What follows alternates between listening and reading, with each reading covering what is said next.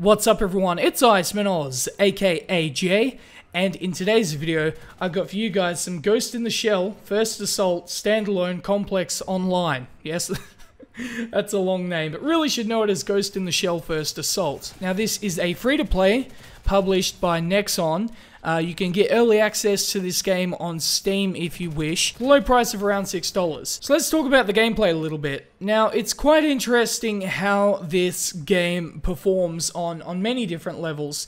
When I first started playing, the gunplay and the weapons perform between a mix of Dirty Bomb, Black Ops 1, and Battlefield 3. The game modes are pretty simple. You got Team Deathmatch, Search and Destroy, your basic stuff. Although there are specialist abilities, that's the best way to describe them, that increase your speed, where you gain armor, regain health, a bunch of different options. I'm not personally a fan of this system, mainly because the way that First Assault really plays out, I think they could have done much better without having it in there. I think that the first-person shooter category is looking for a really simple shooter that's just, just strip it down to its core, just where you need to shoot stuff. And I think this game does it almost better than anyone else in that aspect. When I'm actually in gunfights, I don't think there's any other shooter right now that I prefer. The maps remind me of Battlefield 3's TDM, which, if you know my channel or know me, I love Battlefield 3's TDM. I spent 2,000 hours playing it, so that's pretty legit. Going back to these abilities that the players have,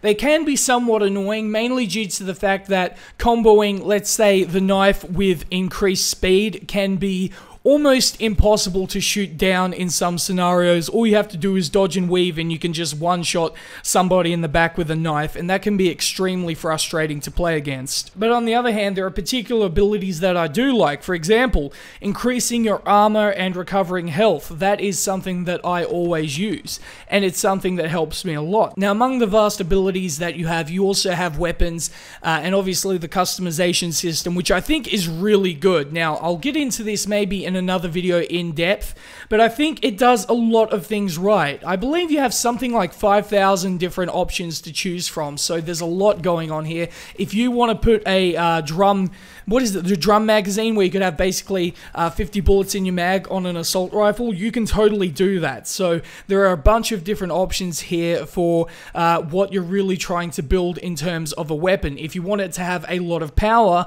you'll have to sacrifice movement speed to get that power, and I think that's really interesting, the way they balance things out. Now, when it comes to the free-to-play elements, it's really hard to tell at this point whether it's going to be a pay-to-win or not, but from what I've seen so far, it doesn't seem to be, although that could obviously change in the future on its full releases and updates. Now, while I'm in the game, and for the majority of the time I'm having fun, there are many times where I'm having huge connectivity issues. This could come down to the fact that when I try to connect to an Australian server, while I do find matches, the problem is it appears that there are hosts within the servers, which doesn't make any sense at all. I don't know how this works. I hope someone can please correct me, or at least inform me how the servers work on this game, because it appears when I join a server, there are hosts within them, because when a host leaves the game, the match will actually leave and it'll say changing host. So I don't get how there can be servers and then within the servers there are hosts. It makes no sense at all. This leads to very frustrating connectivity issues, especially lag and jittering when it comes to your gunfights, which can be absolutely game breaking. Now, this doesn't happen to everybody. This happens to maybe, I'd say, 20% of people from what I've seen.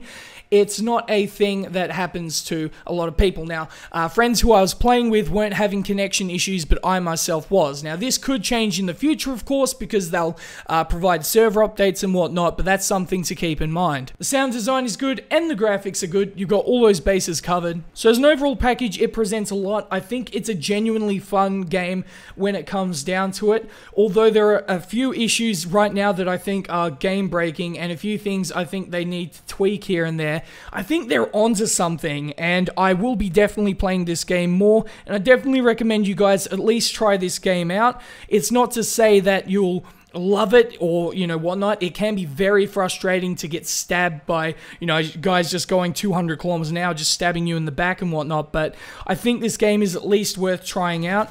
And if you do try it out, let me know in the comments section below. Hell, let me know in the comments section below what you think about this game, even if you haven't played it. Are you looking forward to trying it? Are you not even going to bother? Let me know all in the comments section below. But there it is, guys. Hopefully you enjoyed this video, and if you did, please like, share, subscribe, and peace.